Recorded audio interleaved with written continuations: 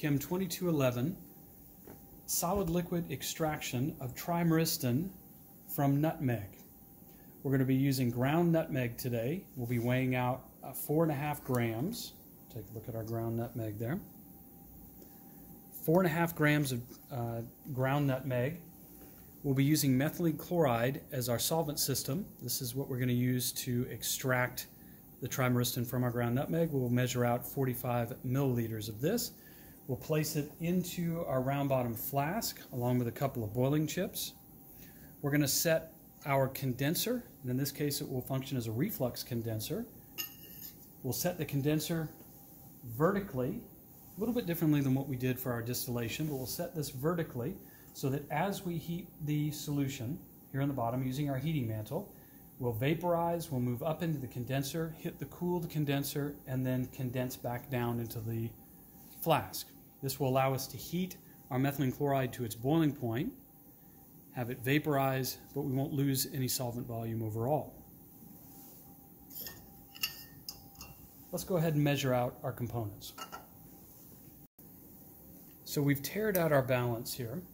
We've got our weigh paper folded into a boat shape, and we'll measure out 4.5 grams of nutmeg.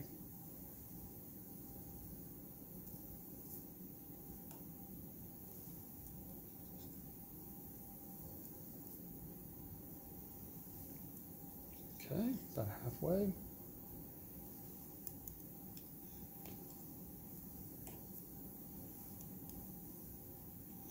.8.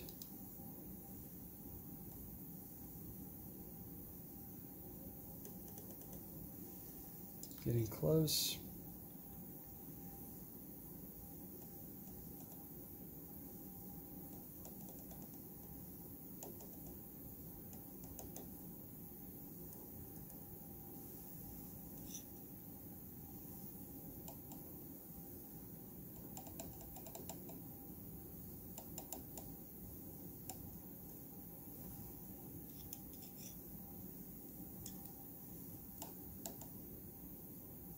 And there we go.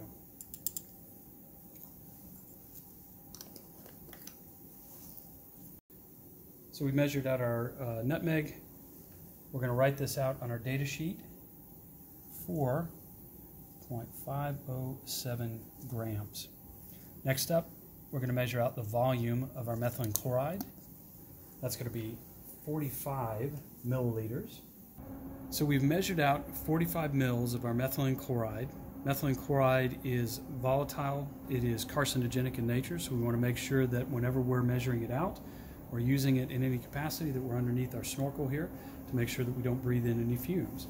So now that we have our liquid, our solvent system, we have our solid, our ground nutmeg, we're going to go ahead and put it into our round bottom flask. I'm going to use my powder funnel. I'll put my solid in first.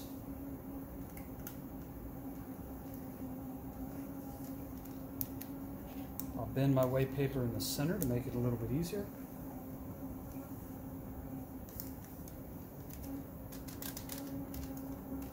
And then I'll tip it into the funnel.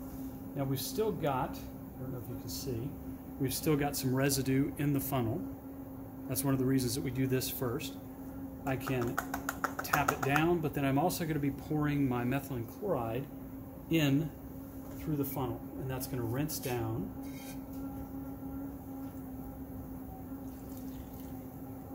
All that residue into the flask. Now all we've got to do is to add a couple of boiling chips.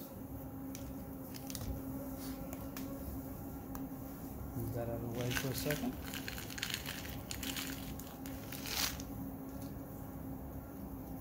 These are calcium carbonate boiling chips. I'll put 2 stones in. And we're all set. So we've got all of our materials into our round bottom flask. We've got our nutmeg and our methylene chloride and our boiling chips. So we're ready to assemble the apparatus itself. So for a reflux apparatus, we need a round bottom flask, a heating mantle, and a reflux condenser. We're going to put a little bit of grease around the lower edge of our condenser, just like we did previously for our distillation experiment. So we get a little of this vacuum grease, just a small amount. And that's just to make sure that we get a good tight seal. We don't want any of these vapors getting out and us inadvertently breathing them in. Now our flask is going to sit in our heating mantle. Our condenser will be clamped right in the center, just like so. And then we're going to fill our condenser with water using our water tubes, just like we did in our distillation experiment. One tube is connected directly to the faucet. This tube is our inlet, and that's going to go to the bottom. This is our inlet here. Our outlet will be at the top. And this tube will be placed into the drain. If we reverse these two hoses, if we were to inlet at the top, outlet at the bottom, we would not actually be able to fill the entire condenser with water. So let's go ahead and turn this on.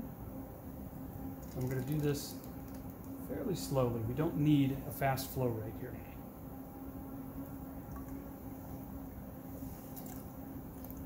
We'll check the flow here at the sink.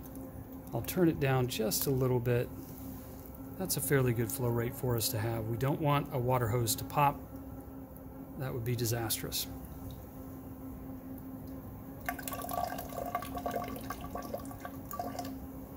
Now that we have everything set up, we've got water in our condenser, we're ready to turn on our variac and start heating. We're going to check back in once our reflux starts.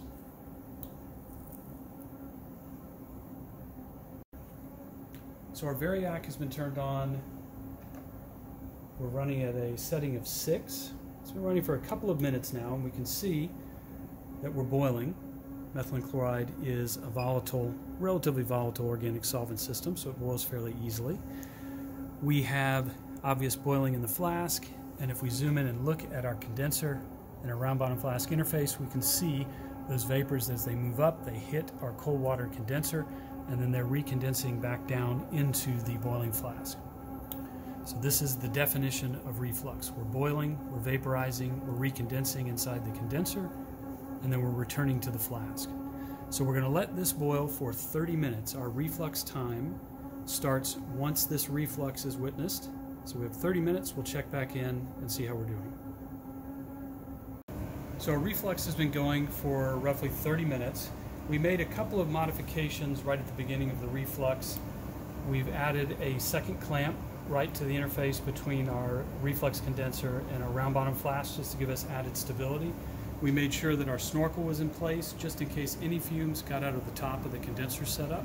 So this is going to be in place. It'll remain so while we're disassembling the apparatus in just a few minutes.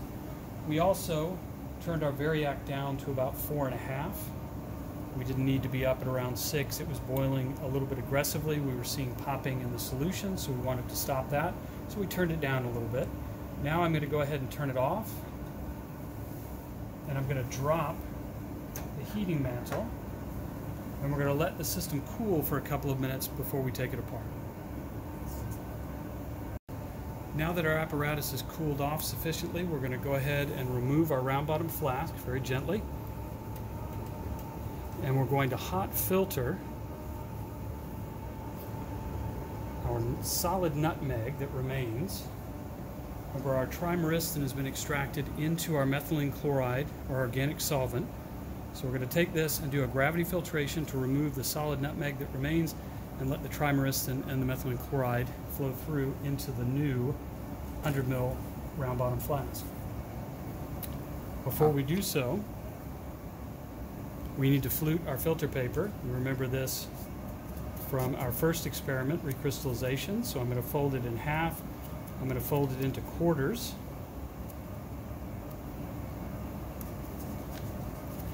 I bend out one of the folds, and now I've got my nice cone shape. that I'll place into my flask.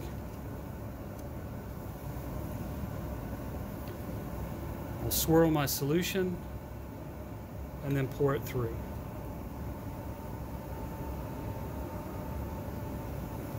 I'm going to do so in a couple of aliquots here. Let it drain through, and the whole time I'm keeping this under my snorkel to make sure that I'm not breathing in any fumes.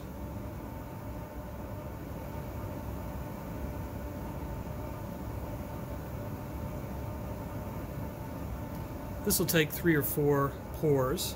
We'll come back once everything has made it through the filtration. So we've finished pouring all of our liquid through our filtration setup here. As you can see, we have our solid nutmeg captured on our filter paper. And then if we look at our round bottom flask, we've got this golden yellow liquid that's come through. This is our methylene chloride and our trimeristin. We still have some residue in our original reflux vessel, so I'm going to use 5 mils of fresh methylene chloride to rinse it out.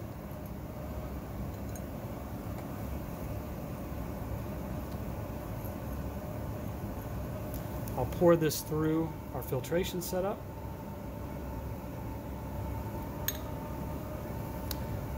We'll wait for that to drain, and then we'll be ready for our simple distillation. So our gravity filtration is finished. We've gotten all of our liquid through. We're left with just our solid, the residual nutmeg, in our filter paper. We'll go ahead and set that aside, and we're ready to take our round bottom flask with our methylene chloride over to our distillation apparatus. I'm going to go ahead and set this in place for a moment so that we don't have any fumes leaking out. I'm going to get a couple of boiling tips.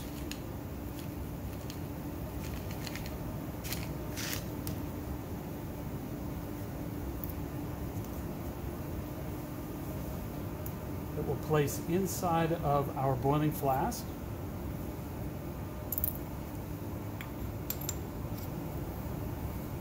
Place it back on the distillation apparatus. We'll lift our heating mantle into position.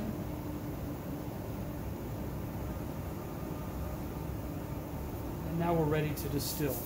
The purpose of this part of the experiment is simply to remove the methylene chloride from the solid trimeristin that we have dissolved in it. We use that to extract our methylene chloride, extracted the trimeristin out of the solid nutmeg. Now we want to remove our methylene chloride, and we're going to catch it in our flask here, our 125 milliliter Erlenmeyer flask that is in an ice bath, so that as that methylene chloride condenses and drips in, we don't have any of it volatilizing into the air. We're also going to move this snorkel into position so that just in case we get any fumes, they'll be evacuated quickly. We'll go ahead and turn our heating mantle on to about 4.5 where we were for our reflux previously. We're going to record the temperature of the first drop coming through our condenser, and then we'll let our solvent boil off. While we're waiting for our methylene chloride to start distilling over into our catch flask, I want to draw your attention to a couple of things, reminding us of how our distillation apparatus has to be set up. We've got our distilling head firmly attached to our round bottom flask. We've greased the joint. We did this prior to bringing over our boiling flask. We have a grease joint here where our condenser meets our distillation flask. Our thermometer bulb is right at that T-junction here in our distilling head. We have our water flowing through our inlet on the downward side and going out our outlet on the upward side. And we're clamped at the middle of the condenser and at the ground glass joint between the distilling head and the round bottom flask. So we've just seen our first drop of distillate coming through our apparatus, and we're currently sitting at 35 degrees Celsius. We'll remove the remainder of our methylene chloride, and then when we get to within 1 to 2 mils of finishing the distillation, we'll remove the heat and we'll go through the next part of our experiment. We've been distilling for about 10 to 15 minutes, and we've already reduced its volume roughly in half. You'll notice, looking here at our thermometer, that we're holding steady at 39 degrees Celsius, which is the boiling point of methylene chloride. We've got about 10 more minutes to go, and then we'll be ready to take this off and isolate our trimeristin product. So the methylene chloride has finished distilling off. We've still got 1 to 2 mils left in our boiling flask. We want to make sure that we never distill all the way to dryness in a distillation apparatus. We're going to drop the heating mantle, and we're going to let the system cool down for a couple of minutes before we open it up, take our boiling chips out, and cool this in an ice bath. Now that our apparatus is cooled down, we're going to go ahead and take it apart. I'm going to remove my boiling flask. And I also want to remove the boiling chips that we added before the distillation began. Because once we put this into our ice bath, we should see our trimeristin start to solidify, and we don't want them to form on the boiling chips that we have to remove later. So we'll go ahead, we'll do this under our snorkel, and we'll just gently fish them out one at a time.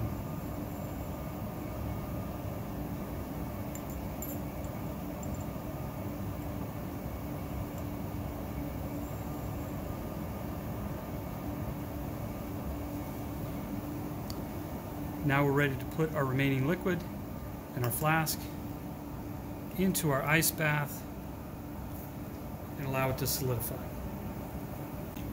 So after just a minute in our ice bath, our trimeristin has solidified. What we're going to do now is add 10 mils of acetone and break up any clumps with a glass rod. I've already measured out my 10 mils of acetone.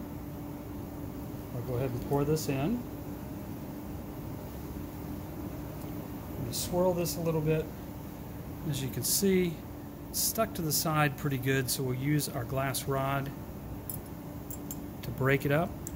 What we're doing here is washing our trimeristin crystals with our acetone to remove any soluble impurities. So I'm just going to go through this and break apart any large clumps, and we'll return it to the ice bath so it can continue to solidify.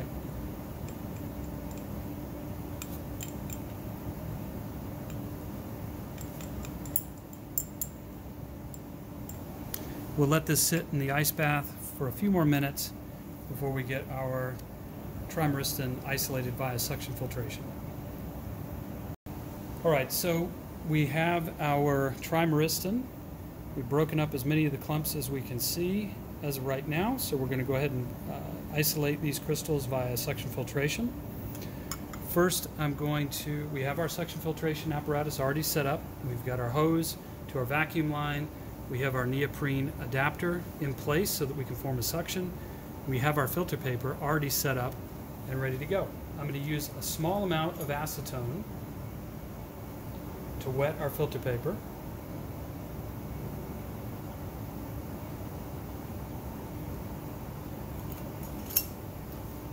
We'll turn on our vacuum.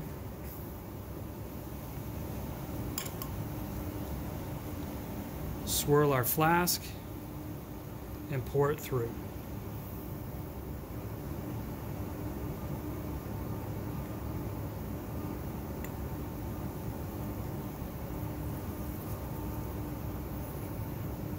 So we're getting a lot of our yellow or our golden color moving through the filter paper with our acetone.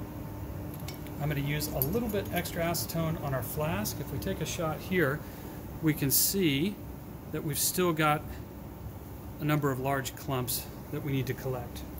So I'll go ahead and add just a couple of mils of acetone here.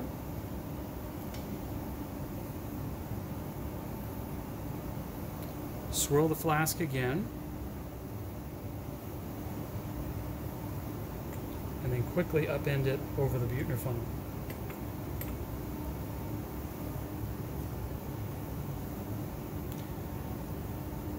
Still got a little bit of residual left, so I'm going to do this again. Just a couple of syringes or a couple of pipettes of acetone to get any remaining trimeristin.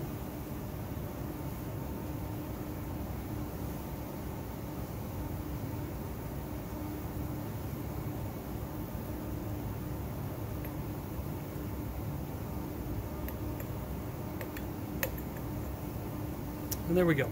Still some residual, small amounts. That's always going to happen when we're transferring from one flask into a filtration apparatus or into another flask. So that's something we want to make note of on our data sheet as a possible source of error when we're calculating our percent recovery. We're going to go ahead and let air pull through this system for a couple of minutes.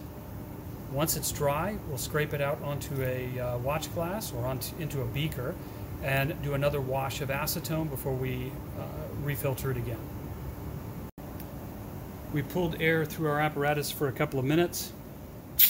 We're ready to go ahead and collect our crystals. We'll go ahead and turn off our vacuum, and we're going to scrape these crystals into a 100 ml beaker.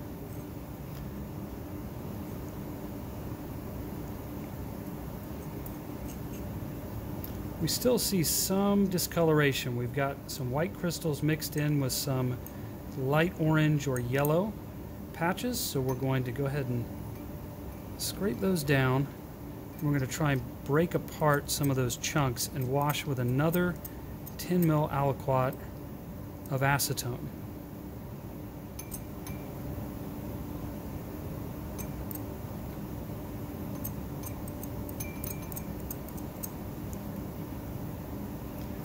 Going to try and get as much of this out as we possibly can. Again, just like with our transfer from the original flask, anything that we leave behind is a source of error when it comes to our percent recovery / percent yield. We know that our nutmeg rhizome is 20 to 25% trimeristin, so we've got to factor in all of this information when we're doing our calculation a little bit later on.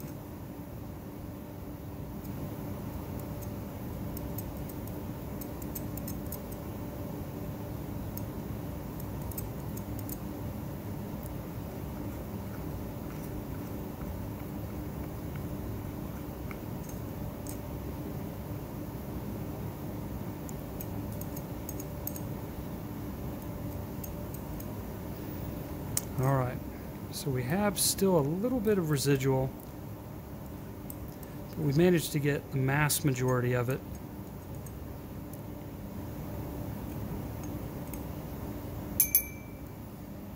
Set this Buechner funnel aside. I'm going to go through and try and chop up any of these chunks, especially the discolored chunks. That is evidence of an impurity.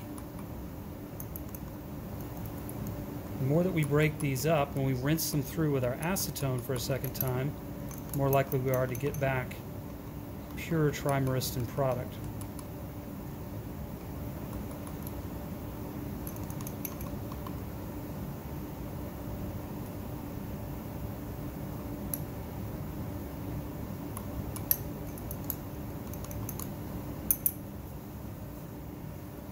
Okay, I'm going to employ my glass rod here. See if I can't crush some of these larger chunks.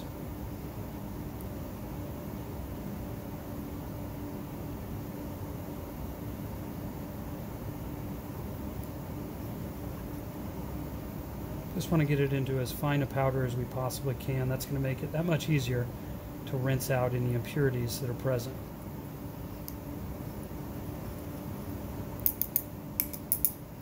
I think that looks pretty good.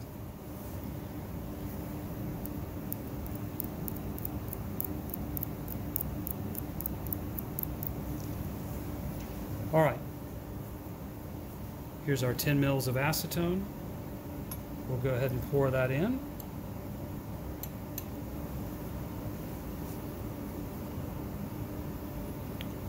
We're going to swirl this around, mix it up.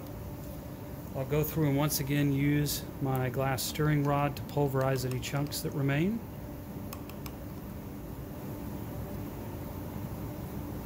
Remember to make note on your data sheet of any coloration changes, any colors that are noted in our crystalline product, and any color changes that result from the washings that we're doing now. That's going to be very important with your lab write-up. All right, now I'm going to get a fresh Buechner funnel and get our suction filtration set up once again, and we'll go ahead and filter our crystals. All right, we've set up a second suction filtration apparatus and we're ready to go. We've got our acetone and our trimeristin product. We're going to go ahead, we have our vacuum on, hose attached. We're going to go ahead and pour our crystals through. And we can see that this time around, much less to none of our yellow color. Small patches here and there, but we're going to take a couple of pipettes full of our acetone, rinse down our original flask here just to get out any residual.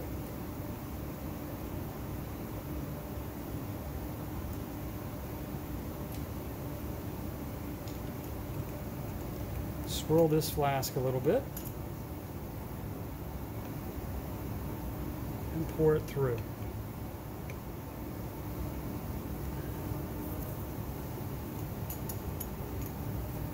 Do one last pipette. We want to get as much out of this final flask as we possibly can, because this is going to be our final crystal count.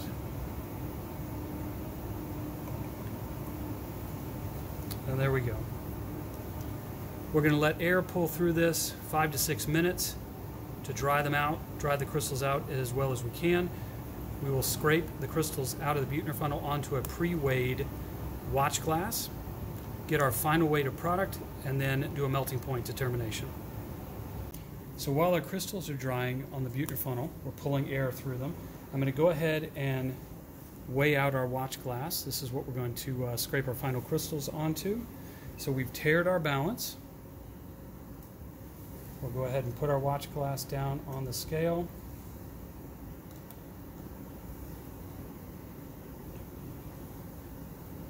We'll wait for it to settle. 47,442. Whoop, 47,443.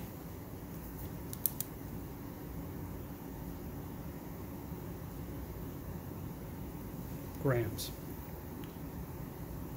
Let's go over our data sheet real quick. We haven't looked at this in a little while. We had our starting weight of our nutmeg, 4.507 grams, 45 milliliters of methylene chloride used to extract our sample in reflux. 35 degrees was the first drop of our methylene chloride that was captured in our distillation setup.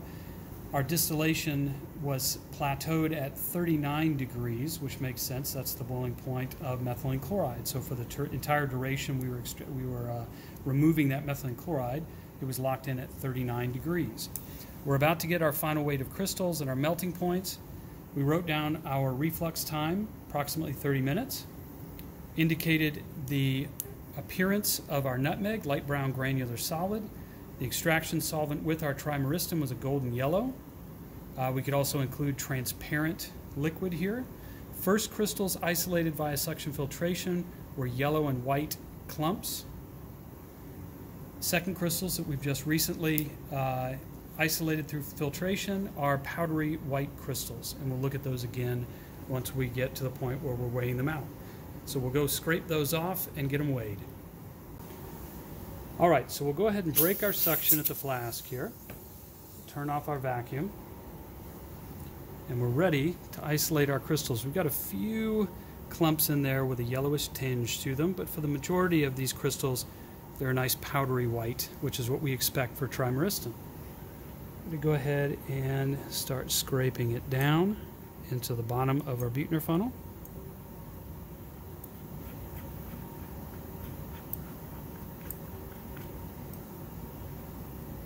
Break up some of these clumps as much as we can. We want to get this as dry as possible so that when we get to our melting point determination, we don't have any residual solvent.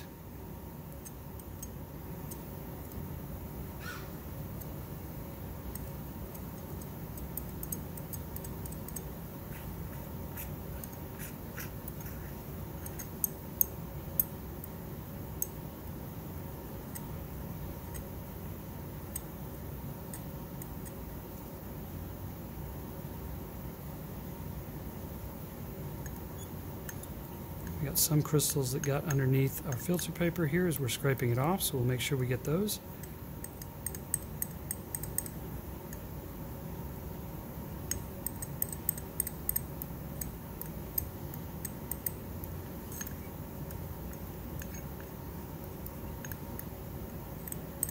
There's a slight powdery residue that's almost impossible for us to retrieve, so we'll chalk that up to experimental error, and we'll make a note of it on our data sheet.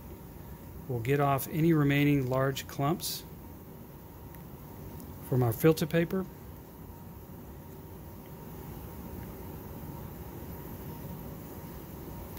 And we're all set. Let's go ahead and break apart some of the larger clumps as we did before.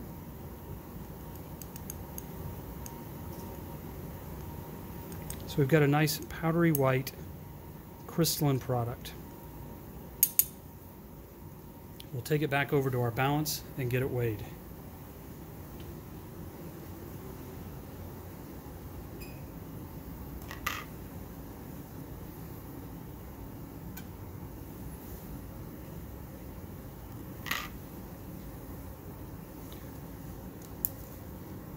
So with our powder, we've got 48,141 grams.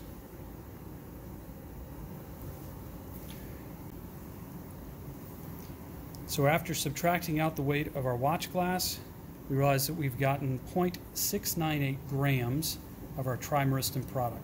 So you have to make sure that you calculate out your percent recovery based on a 20 to 25% composition of trimeristin per nutmeg rhizome. So make that calculation for your lab report. We're going to go ahead and take our crystals, load them into a capillary tube, and determine a melting point. All right, so we've gone ahead and made up our sample in our capillary here. We're ready for our melting point determination. I'm going to place it into the center lane. You can see it now in our eyepiece. So our expected melting point range for pure trimeristin is 55 to 56 degrees Celsius. Therefore, we're going to do our start temperature at 40 degrees. We're going to have a ramp rate of 5 degrees per minute and a stop temperature of 75 degrees. We'll go ahead and start our preheat. Once our DigiMelt is preheated, we'll start the melting point determination. All right, we're preheated to just at 40 degrees, so we're ready to go. We'll go ahead and hit start, and we'll see what our melting point range is.